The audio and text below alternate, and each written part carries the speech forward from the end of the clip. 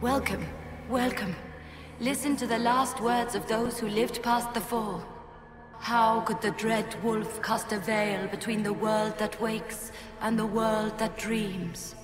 The Evenuris will send people. They will save us. When have you last heard from the gods? When the veil came down, they went silent. What is this veil? What has Fen'Harel done? Are these records saying Fen'Harel created the veil between our world and the Fade? That can't be true. The veil's always been there. No one made it. If it's true, that means the Fade and the waking world were once one and the same.